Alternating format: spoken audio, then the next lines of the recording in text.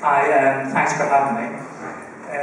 Mr. Urbana, I'm sorry, Mrs. Lopbenko, Mr. Senior, members of the Michael Jackson tribute portrait, children, friends. 43 years ago, a young black boy from a small town in Indiana sat in this very room. It was a different time then, a time when, I suppose, the American civil rights movements were trying to gain freedom from oppression. It was also a time when a new generation of post-war Americans were growing up, the sons of soldiers who had freed prisoners from the Ternay prison camps in Europe. And it was a time when all of Europe was filled with profound and abiding gratitude to the American people.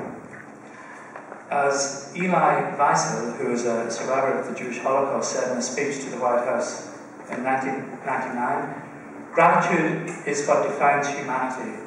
It is the very essential part of the human being. And gratitude is what we should have today for this young black American boy. His name was Michael Jackson, somebody I'm privileged to call my friend. Somebody who often stood alone to fend for the children of the world, for the destitute, for the victims of disease and injustice. Michael was very troubled by the suffering he saw in the world, and even more to the indifference to it. You know, his very first words to me when we met were, "Thank you very much for helping the people of Africa." There were no, excuse me, it's a bit much for me. There were no urgent races of Michael, no pomp or circumstance, and his only concern was for the lives of other people who lived in a different continent than the one in both of us were born. I'd been to Africa, I'd seen the devastation of the plague of HIV at first hand, and when we discussed it, there were often tears in his eyes, and he said we should do something together for the people of Africa. He planned to hold a great concert in Rwanda, and we would fly there together in his private plane and down to see his great friend then also Nelson Mandela. Sadly, these events were not to happen, and the world lost one of its great humanitarian leaders. In his speech, Elie Wiesel also talked about the words indifferent. He said to be indifferent to the suffering in the world is what makes human beings inhuman. Indifference is something that benefits the aggressor, never his victim, whose pain is magnified when he feels forgotten by the world.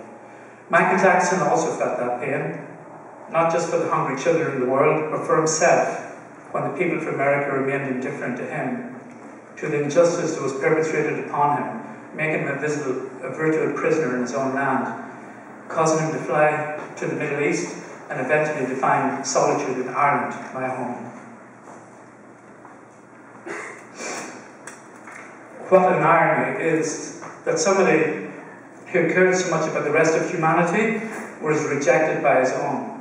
It is a pain he felt deeply. On one occasion, he discussed it with me, but mostly he did not want to talk about it, and I never opened those painful memories, being like him, exiles beyond the norm.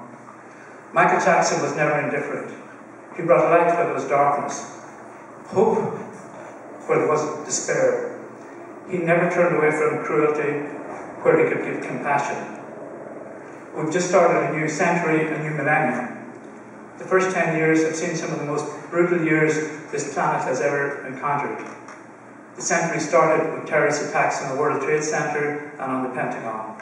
These actions dragged this great nation into conflicts in Iran and Afghanistan. There have been wars in over 20 countries, which have cast a dark shadow on humanity. So much violence, so much pain. If there's one thing we can do today to preserve Michael Jackson's memory, and that is not to remain indifferent to the suffering we see all around us in the world. There are times I know when I myself feel that God has abandoned this world. The terrible earthquake in Haiti, where bodies had to be cut from the buildings by hacksaws. The funeral, undertakers in Zambia, where coffin makers worked banging nails and wood late into the night. In the streets of Northern Ireland, where throats were cut just for pronouncing a word in a beer bottle wrong in the wrong accent. I've lived in Baghdad. I myself have been a prisoner of Saddam Hussein. I carried the war wounds of Northern Ireland. And I say to you today that there is a God who looks down on all this wrong, and he brought us Michael Jackson here to help solve it. Over 70 years ago, a ship with a human cargo of 1,000 Jews was turned away from the port of St. Louis back to Nazi Germany. That ship was already on the shores of the United States and was sent back and left people to fend to themselves with the fate of a dictator. This happened in America, a country with the greatest democracy, the most generous of all the new nations in modern history. It is happening again today, where bombing and terrorization of innocent children on foreign shores are happening. Don't let this happen. Stand up for the things that Michael Jackson stood for. Help to wipe out injustice, to combat disease, and try and save the planet we all live in. What will be the legacy of Michael Jackson in the years to come? How will he be remembered by generations as yet unborn? Let us be grateful to God that he sent us for time and age to live amongst us, and let us not be indifferent to the wrongs we see around us. If Michael ever wanted one thing to do that would make him happy as he looks down on us today, it would not be to turn away from the victims of oppression, of aggression. And if we're ever in any doubt to know what to do or how to act in terms of the planet or of suffering in the world, we should just think for a moment, what would Michael Jackson do? Thank you.